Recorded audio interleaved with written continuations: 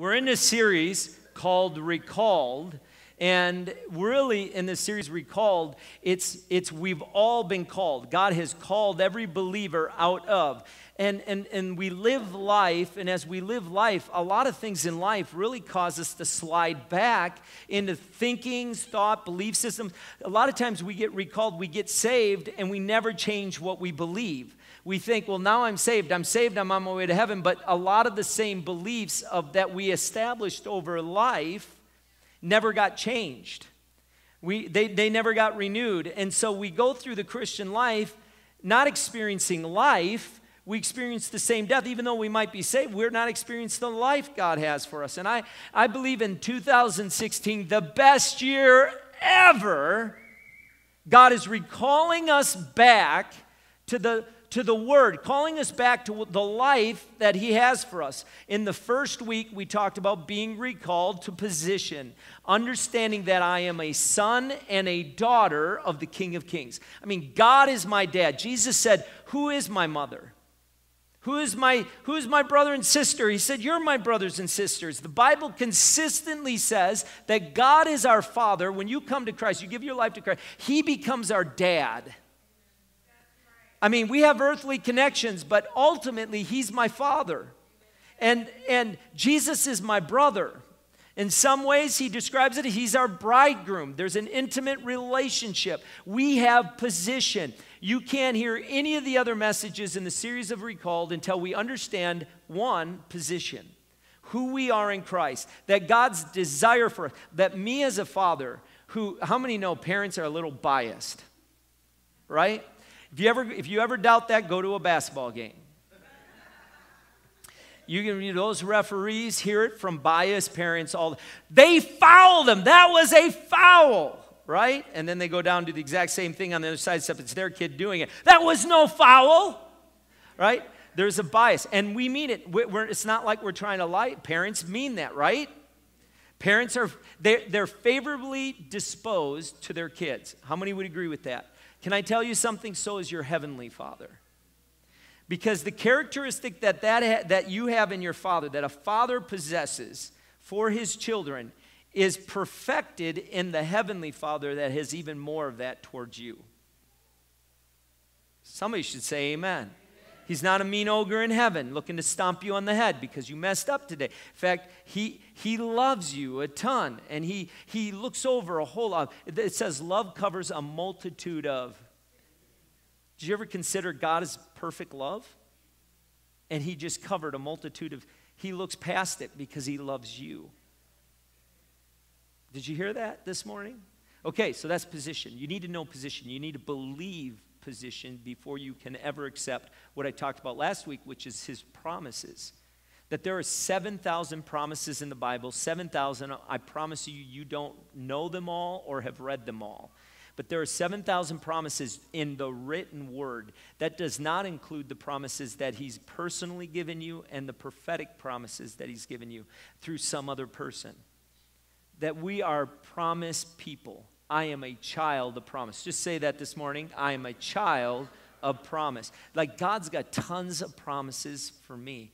And until you really accept and believe that you're a promised child, you'll never understand this message that I'm going to talk about today. These messages all kind of build on each other. And I was going to talk about power today, but the Lord caused me to rearrange the order of these messages that I'm going to preach on. And I believe each one build off each other. So I believe there's a reason God wants me to talk about prosperity first. Now, as soon as I bring up prosperity, well, before I do that, let me give you the theme verse for today, or for the whole series.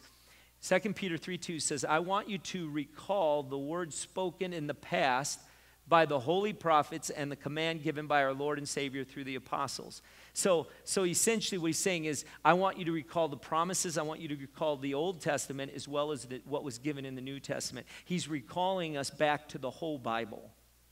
Now there's some that say, well, I don't really accept the Old Testament anymore. I'm just new, I'm a new covenant. If you're truly new covenant, you take the whole thing. It's always been about faith. The Old Testament was always about faith. It was never about the law. The law never saved anyone. The Bible tells us that. The law never saved anyone. It was never about the law. It has always been about faith. Always. The faith that there was a Messiah coming in the old and faith in the Messiah that came in the new. Amen? So we get to this place to talk about prospering, and there's been such a deception that has occurred in the church among Christians that we have literally disposed of this idea of prosperity. It has become an evil word in the church because there have been perverted preachers that have gotten up and taken it to an extreme. In this, there are ditches on both ends, and they've taken it to extremes. And so there are people, Christians, that say, well, I don't believe in a prosperity gospel. That's what we gave it. And what we did was we threw the baby out with the bathwater. Because the Bible talks a lot about prospering. A lot. And I can tell you in this room, even though you may say, oh, I'm not a prosperity guy, you would love for it to be true, because I can tell you right now, how many want your prayers to be prospered, right? How many want your job to prosper, that when you work, you want to prosper at your work? Do you think God wants you to fail?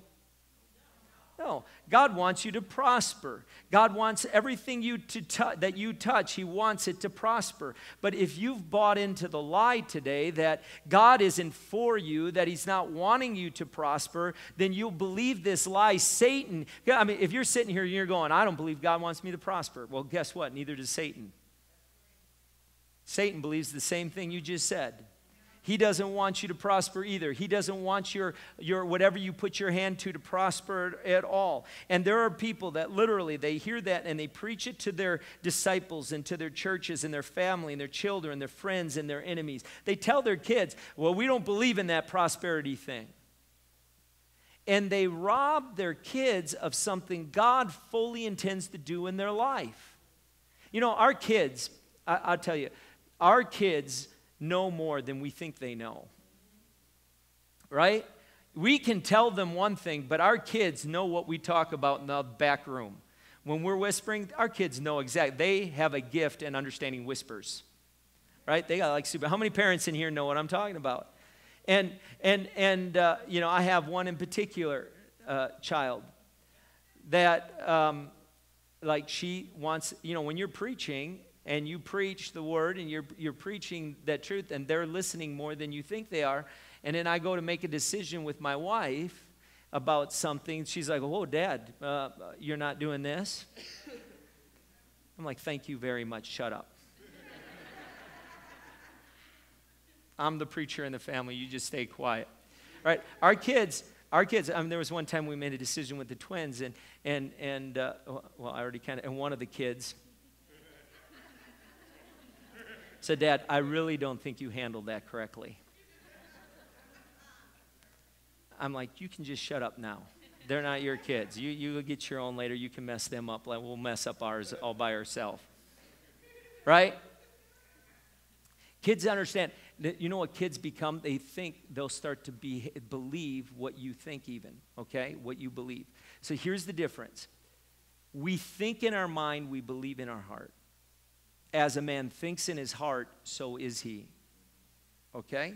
As a man thinks in his heart, so is he. So you may think that God wants to prosper you, but what do you believe? There are a lot of things you can think, but you don't really believe, because you do what you believe, even though your thinking may be different. Does that make sense? And so you may be here and you may say out of your mouth, I believe God wants to prosper him, but all your action says you don't believe that. Your decisions you make don't agree with that. They don't align with the fact that you believe God wants to prosper. In fact, you believe that, there's a scripture that says, if God is for you, who can be against you? I'm going to give you so many scriptures today that if you leave this place this morning thinking God wants to do anything else but prosper you, then you are not listening to what I'm saying this morning. Okay? So we're going to get in here. I want to get in the story that we're in, though, first, and it's the story of Israel. And I need to set up the story first so you can put the verse up on the screen. I want to set it up because Moses was in the backside of the desert. For 40 years, he was in the palace. He knew his vision. He knew his purpose for being in the palace. He knew he was supposed to deliver the Israelites out of bondage. But what happened was Moses made a mistake, and he ended up in the backside of the desert. So here's Moses in the backside of the desert. He felt like a failure, felt like he made a mistake. He's like, all my dreams have shattered. They've crashed. Now he's a shepherd of a flock in the backside of the desert. He's walking through the desert, and he sees a bush, and in the bush is this flame. And it's God. It's God represented as fire within the bush, because the bush isn't burning. It's just a fire in the bush. And he walks up, and the voice comes from the bush, and the bush says, the fire says from the bush, it says, Moses, take off your shoes. You're on holy ground. And he does that, and he comes in. And then God unravels. He opens up the story. Moses, this is what I've called you to do. I've called you to deliver the Israelites from the oppression of the Egyptians. But before God could get Moses to deliver the Israelites from the oppression of the Egyptians, he had to deliver Moses from the oppression of the thing that was holding him. Okay? Now, Moses, and I'm going to talk about this more a little later, but Moses was bound in this oppression of being a failure, and what I'm going to call this morning, and what you've probably heard before, a poverty mentality. Okay? Now, I assure you, many of us in this room have a poverty mentality. And you don't even know it is. You think there's a difference. There is a prosperity mentality and there's a poverty mentality, and there is no in-between. You're either going to operate out of one or the other, okay? Now, look at this verse. It's the first verse talking about God's desire to prosper them. God says, Moses, I want you to deliver them out. And when they're delivered out, here is a promise I'm going to give you. Here's what's going to happen. He says, I will make the Egyptians favorably disposed toward those people, so that when you leave, you will not go empty-handed. Every woman is to ask her neighbor and any woman living in her house for articles of silver and gold and for clothing, which you will put on your sons and daughters, and so will plunder the Egyptians. Now go back, plunder the Egyptians.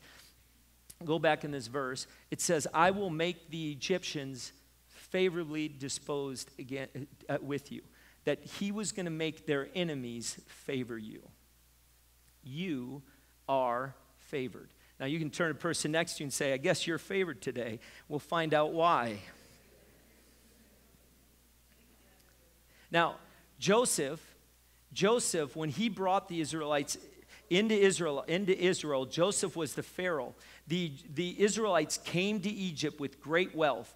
Abraham, Isaac, and Jacob were extremely wealthy. The 12 sons of Jacob were extremely wealthy in comparison to all the people around them. When they came to Egypt, they left the promised land because the promised land was in a famine. They brought great wealth to buy food from the Egyptians. But when they got there, Joseph was there.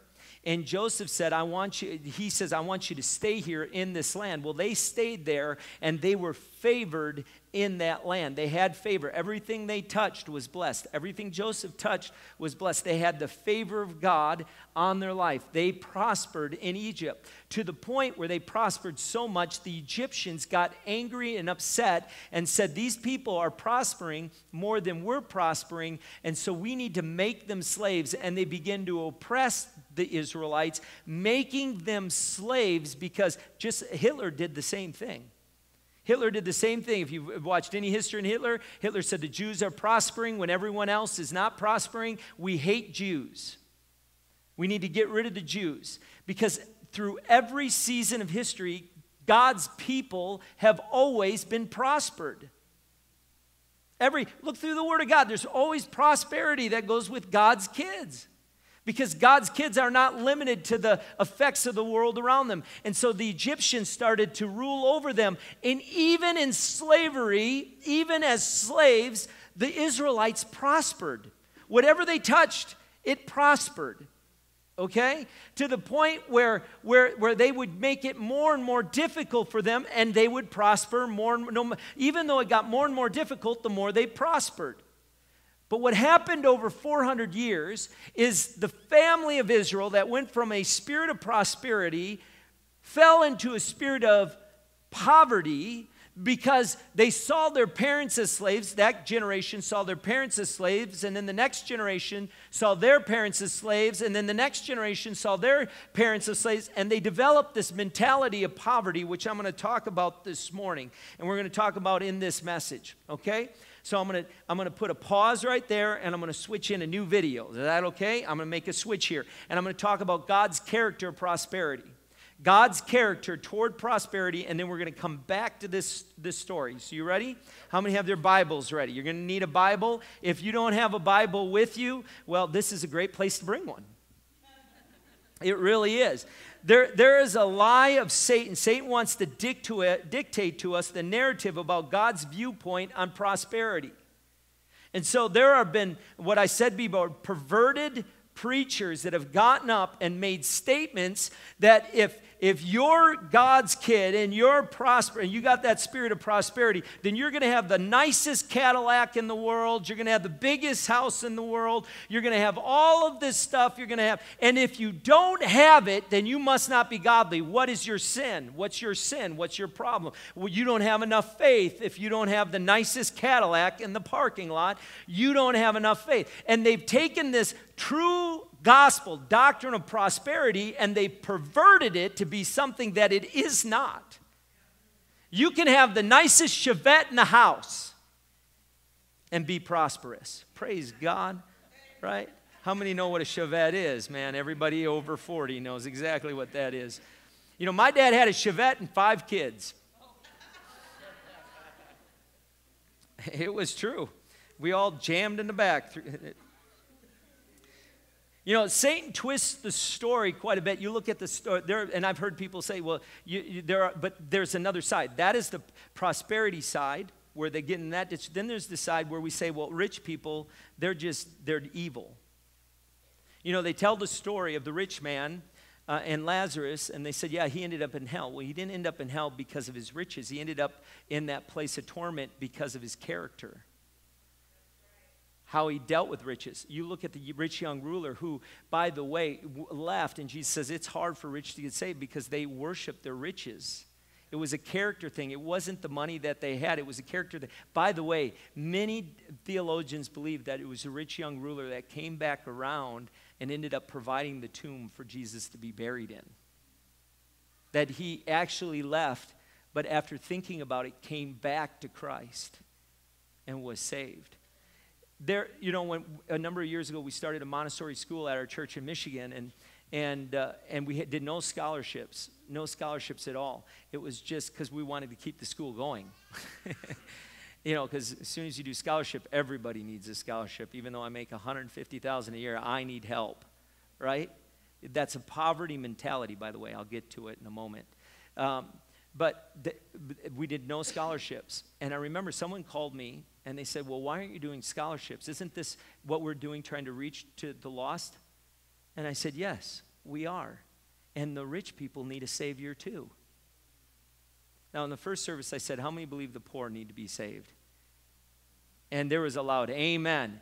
And then I asked the same question, how many believe rich people need to come to Christ? And it was not even half said amen. Inside of us is this thing that we don't even recognize, that people are going to hell. It doesn't matter whether they got money or not. That we have been called to reach people with the gospel of Christ. All of them. Amen? But there's this poverty. This is a very tweetable statement I told him. And not that I want you to do it. It's like one of those things you think and I didn't even have it in my notes. The Lord just dropped it in my heart when I was sitting in the first service. Here it is. Wherever you are, you will try to pull people to that place. Wherever you are, you will try to pull people to that place. So if you're here, you will pull people up. But if you're down here, you'll pull people down. So you get critical and you tear down people that maybe are prospering. You'll try to pull them down. But if you're prospering, you try to pull people up. So what are you doing? Are you critical all the time, trying to criticize? If somebody says, well, they really did well with that project. Yeah, I'd do well with that project too. Look all the help they got. They just, right? How many know people like that? How many say, well, amen, that was me actually just on the way to church today. If I'd known he was preaching on this, I wouldn't even come. Look at what Romans said. I want you to see something that Romans says, because there's a lot of scriptures on this. What then shall we say in response to these things? If God is for us, who can come against us? Right? There isn't a demon in hell that can come against us. So if he's for us, he's going to prosper us. Right?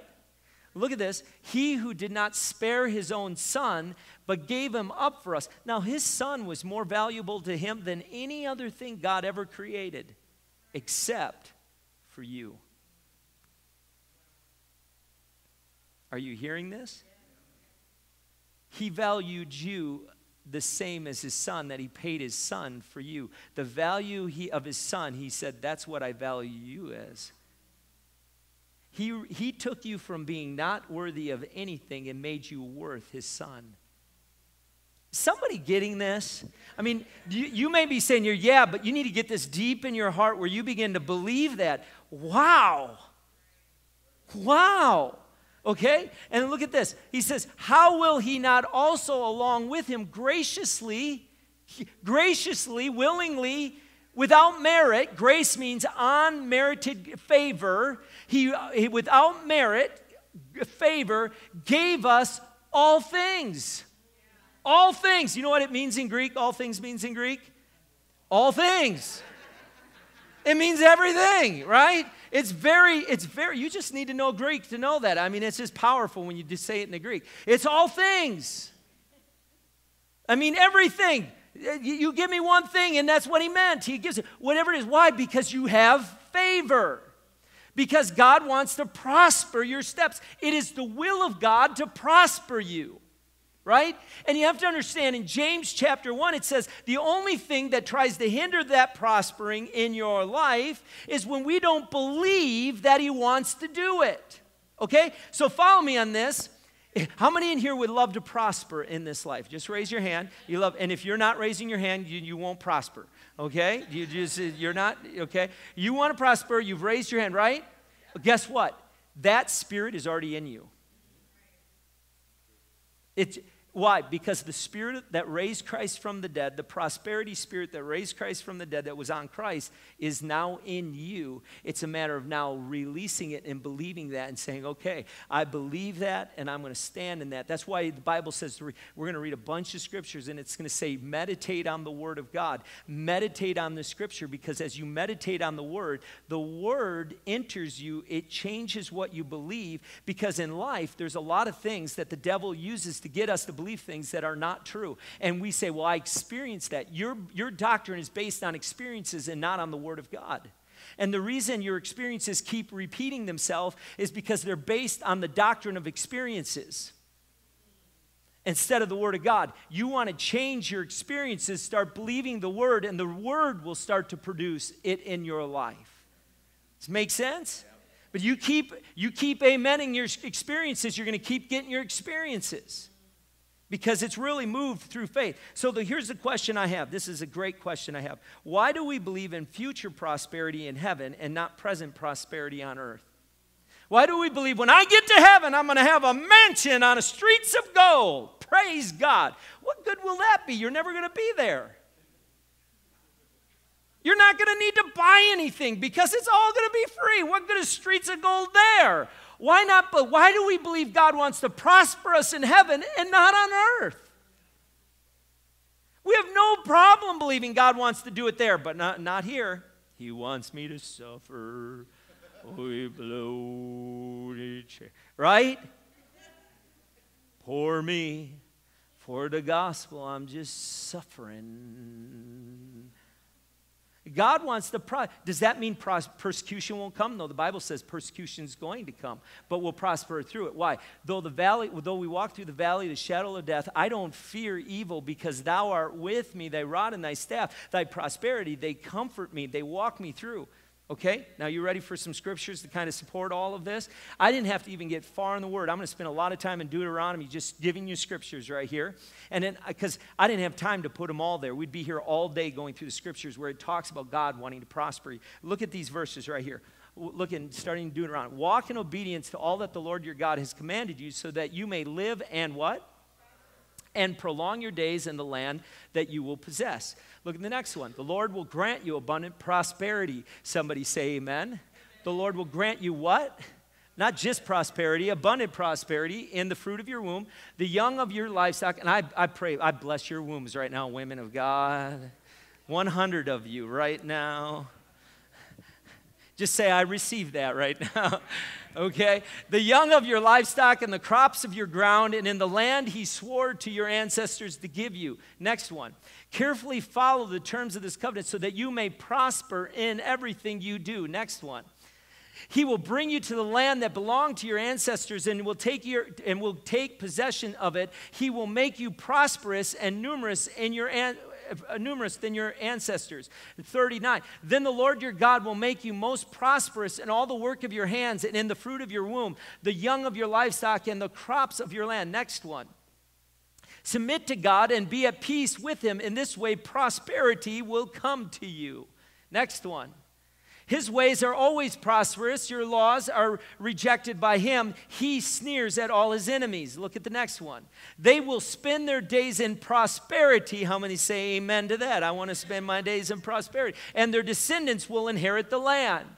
Next one. That I may enjoy prosperity of your chosen ones, that I may share in the joy of your nation and join in the inheritance and giving praise. I mean, it goes on and on and on. Just look at your Bible, and I encourage you, go into the Bible, look up prosperity, or prosperous. Look up those things and just begin reading the scriptures. It goes on and on. Why? Because it is the will of God that you prosper in a land that is broken and dead and discouraged and defeated. There's something different about you.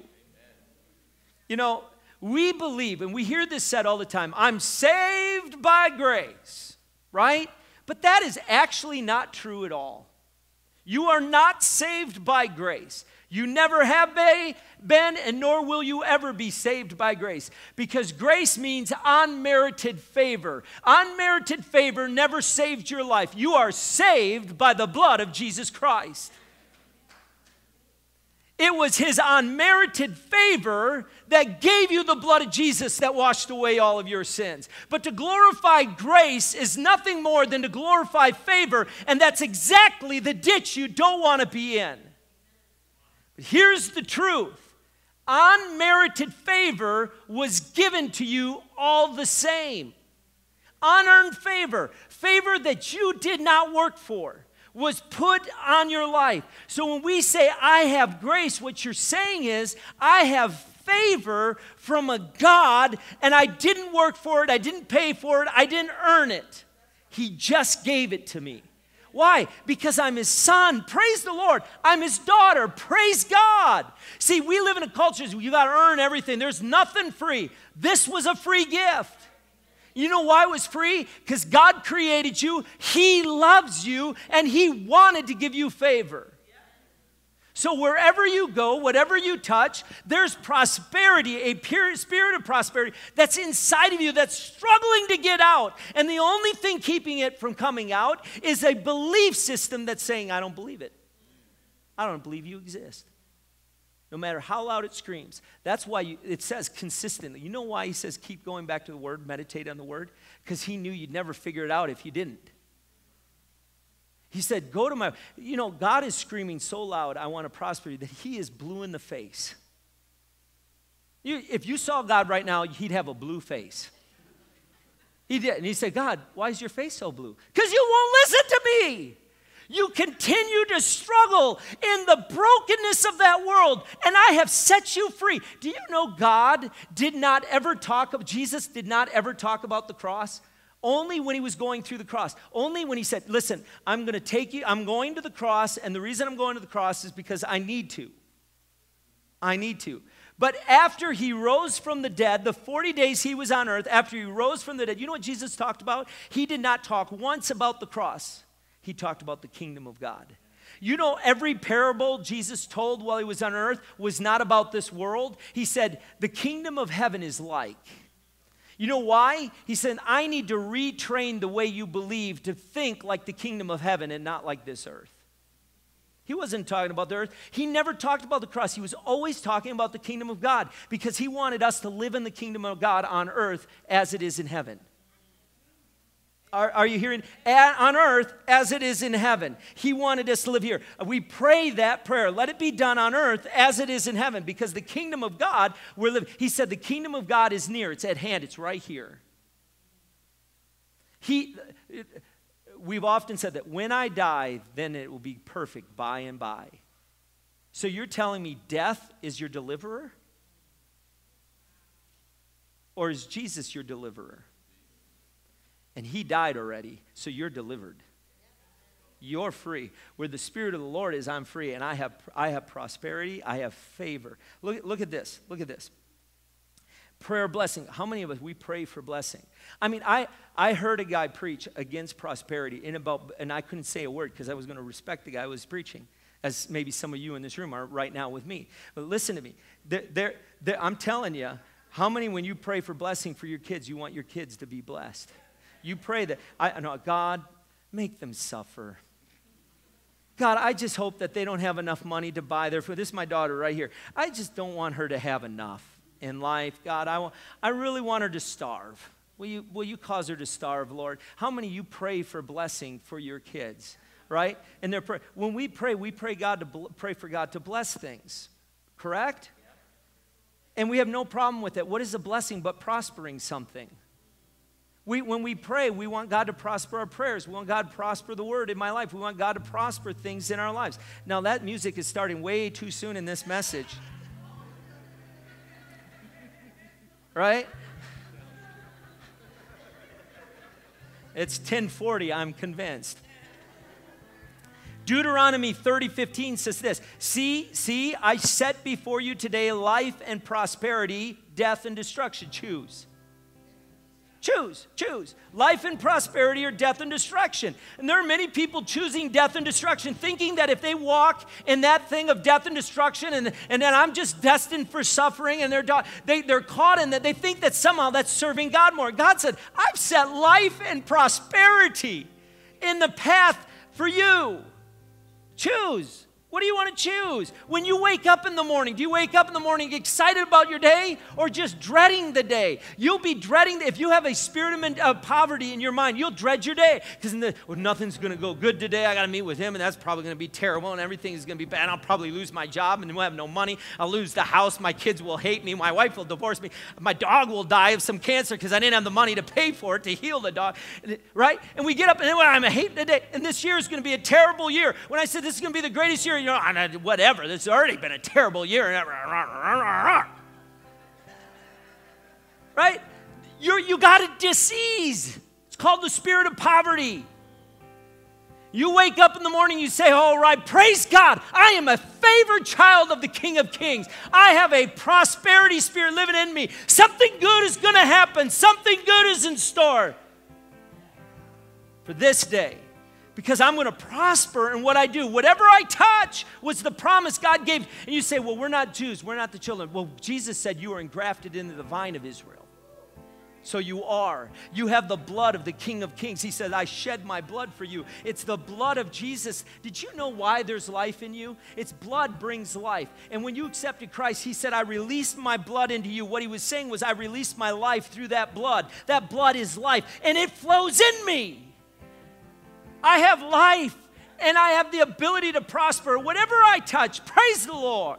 Not just financially, because we always think it's just fine, but in my health and in my relationships, in my career, in my dreams, in my ministry, that we prosper. You got to understand why this is so important, because if you don't believe that you have a spirit of prosperity in you, when you're standing in an elevator with someone who's dead, going to hell, on their way to the pit, and God says, tell them about my love. If you have a spirit of poverty in you, your mindset will be, your mentality will be, I can't do it, I'll fail. I don't have the ability to do that. Oh yeah, and God didn't know that. Just like Moses. Moses was sitting there and said, God, I can't deliver the Israelites. I don't have the ability. I can't talk. How am I going to deliver the Israelites? God says, well, I'm going to be with you. He says, but God, I don't want to because I'm afraid I'll fail. I'll fail you. Just like I failed you back in Egypt, I'll fail you again. And there's this failure mentality, this poverty mentality. And if you don't have a prosperous mentality, you will never go to that person and preach the gospel of love, knowing, you know what? I'm gonna prosper. Whatever I do, I'm gonna prosper at. It doesn't matter how they respond. I'm gonna prosper. I'm gonna prosper. Exodus, look at this in Exodus. Look at this in Exodus. It says, if you do not let my people... Now, Moses went to Pharaoh, and we're in the middle of the plagues, and he goes to Pharaoh, and he says, listen, Pharaoh, if you do not let my people go, I will send swarms of flies on you and your officials and on your people and into your houses. And the house of the Egyptians will be full of flies, and even the ground will be covered with them. Go to the next one. But look at this. But on that day, I will deal differently with the land of Goshen, where my people live. No swarms of flies will be there, so that this is where the Israelites live, okay? No swarm. The Israelites say, you need my fly swatter? We don't have any by us, right? So that you will know that I, the Lord, am in this land. I will make a distinction between my people and your people. There is a distinctive favor. I said this in first service. It's true. It's a joke here. You know, there's a flavor of God and a favor for us. God said, taste and see that I'm God. You know, taste and see that I'm good. Okay. God has flavor. We have favor. God has flavor. We got favor. He said, there is a distinctive favor between my people and the rest of the world. Something different about you. We are marked. We are marked. There's something different about us, that the Spirit has marked us, that we have a prosperous spirit, not a spirit of poverty. We're not slaves to poverty. There's something different about us. Now, let me go back to the story of Israel. I'm trying to cut this message down so I get done in time.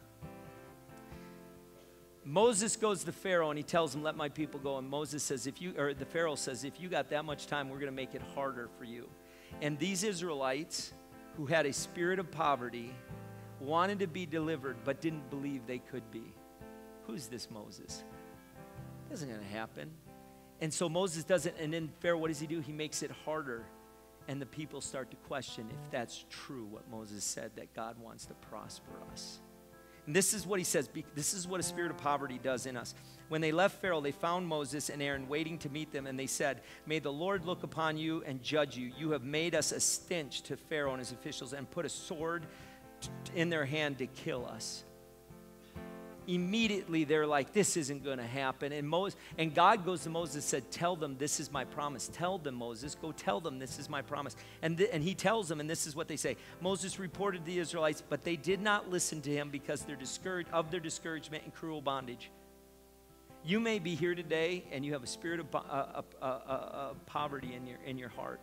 And you're not listening to what I'm saying. You don't want to believe it's true. You don't want to believe that God really wants to prosper you, that God wants you to do the great thing, that he wants you. So many of us, and this is the truth, so many Christians sit there and just don't believe God wants to do that for me. He'll do it for other people, but not for me. And to tell you something, you need to break free from that thinking. God wants Christians to be the most prosperous people on the planet. Doesn't mean you won't have persecution. Doesn't mean that suffering won't even come. Because the enemy will try to do it. But though you walk through that valley, no weapon formed against you can prosper because you're prospering more than it's prospering. Does this make sense? No weapon formed against you will what? Because you're prospering and only one can prosper. Greater is he that's in me than he that's in the world. Nothing can prosper more than what you can prosper if you believe it. Now, do you think in your mind, or are you believing that in your heart? Now, here's look at 2 Corinthians 8:9. It says, for you know the grace of the Lord Jesus Christ, that though he was rich, this is such a powerful scripture, though he was rich, yet for your sake he became poor, so that you through his poverty might become rich.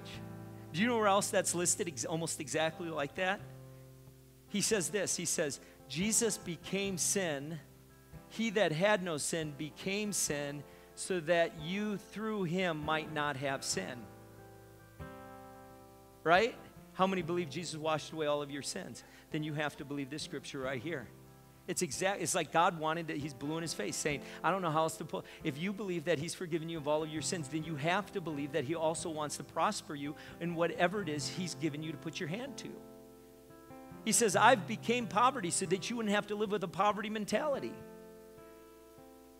Here's so the first one. And this poverty mentality. Oh, I'm skipping. I'm losing track where I'm at. You just forgive me here this morning. Here's the effects of the poverty mentality.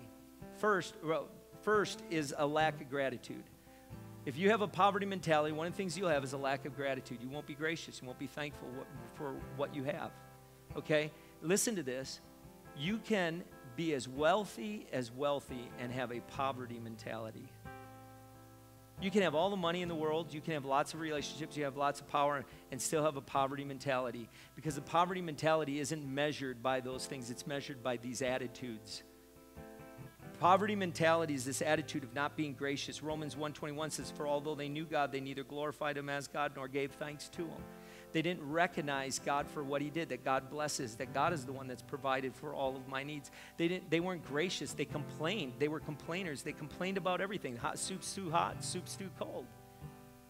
You know, I believe in tithing. You know what I found out is people who do not believe in tithing, you know a common characteristic of people who do not believe in tithing is they don't give ever. They say, I believe we give, but we don't tithe. They never even give. They never even give. They don't tithe because they never give. Listen, here's point number two, and this is why. There is never enough. A poverty mentality says, if I give that, I'll not have enough. As if you're the provider. He says, I'm Jehovah Jireh. A person who the Church of Macedonia gave in their poverty. Why did they give in their poverty? Because it wasn't, they're saying, we're not the one that's providing. He's the provider. He says, I have a cattle on 1,000 hills. I'll provide for all of your needs. What you're saying when you say, I don't have enough, you're saying, God, you're holding out on me. God is the one that prospers us. And so when we become giving people, when we say it's just not enough, it's never enough. I just don't have enough. I can't give because I don't have enough. And you will always never have enough. Hosea says this in 1:5. Now this is what the Lord Almighty says. Give careful thought to your ways. You have planted much, but have harvested little. You eat, but never have enough. You drink, but never have your fill. You put on clothes, but are not warm, and not warm. You earn wages only to put them in purses with holes in it. It's never enough. Why? Because you just get that mentality where I don't have enough to be able to give. I don't have enough to do that. I'm limited. I only have so much. I got to guard the little that I have. And guess what? You won't have anything. You will live your life with that poverty mentality when God's saying, I want to prosper your steps. Somebody say amen to that. I mean, come on. Amen? Right? Here's number 3. They're self-centered. They really don't want to help anyone else. That little Grayson that was sitting there, and we raised money, and we said we need to do a nursery or a van like that. Well, I really have other things I would rather do for me than to help that little kid. I don't even know that kid. Why would I want to help him? I am not giving to some kid I never met before. Well, you just met him this morning. Right? We look at needs overseas, and they need to spread the... I'm not giving to missions. I've never met them. If they go to hell, it won't bother me either way. It will. That's a poverty mentality. It's limited. It's controlling. It's self-centered. It's pleasing. It's never enough. And you live in it. It's a tormenting life. And Satan wants you right there. Here's the prosperity. Look at 3 John 2. It says this. Beloved, I pray that you may prosper in all things and be in health, just as your soul prospers. There are people that are as poor as church mice, but they have the prosperity mentality.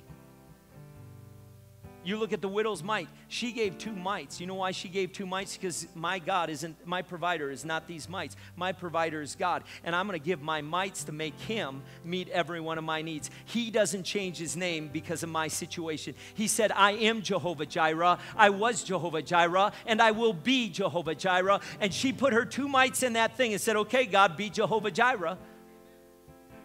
God says, I will provide for all of your needs according to my riches and glory. Why? Because that's who he is. He has never changed. We do not need to live with a mentality that says God has a limited supply of whatever we need. Whether it's your health, whether it's your job or your relationships, God wants to prosper all things in your life. so that the world will look at you and say, there's something different about you. I had a friend who owned a furniture store. I met with 3 guys that were about 10 years older than me, and we all had daughters. They've all graduated, and now mine are graduating. We're getting close to that. And Scott was here this last fall. He came. And I spent hours with him in a hospital cafeteria in the base because the food was cheap and it was good. And it was bacon and sausage, so if we needed help, we were in the hospital, right? So we were meeting, and he owned a furniture store, and it was high-end furniture. It was Schroeder furniture. And we went through the recession. 2008, when we went through that recession, we prayed for that business, that God would prosper that business, because that's God's will, that we prosper. Do you know furniture stores in that city were closing down, but his almost doubled in size. In fact, has doubled in size. He was building when everyone else was shutting down their stores. Why? Because in his mind, he says, God prospers us, and business began to increase. Now, he was just here, and he says, I get to golf all the time now because God has favored our business to a point where I have great employees, and God has prospered him. Well, that's him. That's not me.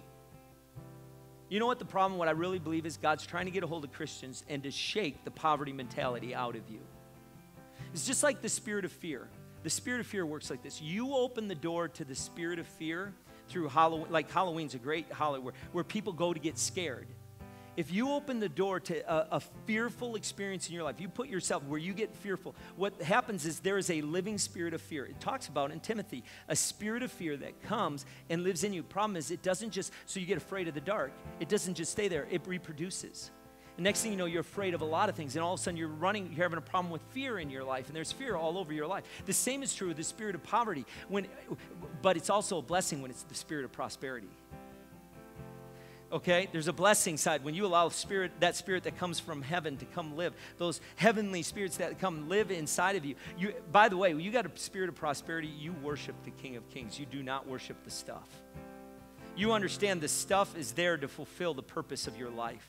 And praise God, I get the blessing of the stuff to use with other people. There is no greater blessing to go up to somebody who has an electric bill they cannot pay and to say, I'm paying your electric bill. And they just don't know what to do. Like they want to kiss you, but like they're not my wife, and that's just not really acceptable. You should really like hold off on that. But they don't know what to do because there's nothing like that to be able to do that. Right? And there's this spirit that comes in, and so we're generous. The first thing, fruit, and I'm rushing through this. I understand if it sounds like that, it should be that. That's what I'm doing. The fruit of prosperity mentality is generosity. We're generous. We're generous. We're generous. We can't give enough. We find places to give. And as you start giving, you give because you know there's no end to what God supplies. And God just keeps giving you more. Say, hey, Gabriel, go send some more down to him. He keeps giving away everything I'm putting in there. Keep filling up that storehouse and give to that. You're at the grocery store and you see somebody's in need and you just want to give. You don't sit there and think, well, let me calculate my taxes and the Holy Spirit puts in your heart, pay for their grocery. You just do it. You know, and people that they don't, like literally don't tithe. They're saying, well, I can't tithe. Listen. It's God's. It's God's. God says, I will provide for all of your needs. Do you believe that? I know it, but I don't know that I believe it, because if I believed it, I'd do it. It'd never be a question. I just do it. It's a lifestyle. I just do that. It's generosity. The only thing that keeps us from doing it is a poverty mentality. And it holds us captive, just like the Egyptians were holding the Israelites captive to poverty. In fact, when the Israelites went out past the Red Sea, the first thing God says is have them circumcised. And it wasn't just a physical circumcision. They needed a mental circumcision so that when they got saved, there was a mental circumcision going on where that is poverty mentality. Now you're saved, your Father is God, and there's a prosperity He has for you. You were in Egypt when you had the poverty, slavery mentality, but now you're out of Egypt and you're going to a promised land where I will prosper you. Here are the next ones. The one, expectation of blessing and favor. I wake up in the morning expecting blessing and favor. 2, an attitude of blessing where I'm blessed when other people are blessed. I went and had my hair cut one morning or one afternoon, and in Michigan, a lady, she said she'd gotten a new car. And I'm like, you did? That's awesome. That's great. Can I see it? Show me your car. And she's showing me all this stuff. And the first thing she said when I said, that is great. That's amazing. First thing she says, you really mean that? I said, of course I do. I'm glad that you're blessed. She said, because I told 3 other people, there were 3 other people out there, and they all asked me questions about whether I could afford it or not. I'm like, no, I'm glad. Because if God's blessing you, that means he's going to bless me. I want God to bless you because he didn't bless me. There are two blessings. Really, I'm glad that you're blessed because it says I'm going to get blessed. And if you can't afford it, I'm blessed that it's not me.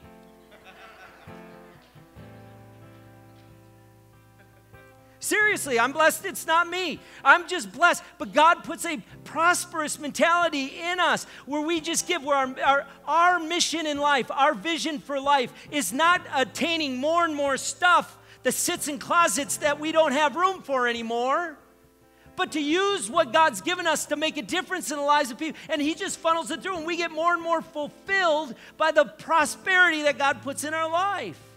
Here's the last one. This is very important. It has nothing to do with money, and it can have something to do with money, is the thoughts of great vision. You see, when God asks us to do something great, amazing, we can become overwhelmed with how big it is that we think, well, God won't do that for me. I mean, I can see him doing that for them, but not for me, because that is a poverty mentality. It says you can't do that. When God puts greatness in your heart, that's God saying, thank you, God, that you've given me a spirit of prosperity, because I know what you're calling me to will prosper because you're in me. He told Moses, Moses said to God, God, I can't do that. I can't even talk. And God says to him, but Moses, I'm with you. I will prosper whatever you do. And Moses says, God, I'm just too afraid. He says, well, let me give you Aaron, and Aaron will be there. You know, Aaron was only a mouthpiece for a short time, and God prospered Moses. God only gave Aaron to Moses to just get him started, and then Moses rose to the occasion. Can I tell you, you just need to step into what God's saying in faith and say, God, there is no way I have the money, the time, the resources, or all connection, any of this, but you're calling to me this, and you've given me a spirit of prosperity, and I'm ready to take a leap into greatness. Whatever it is. Whatever it is. Will you stand?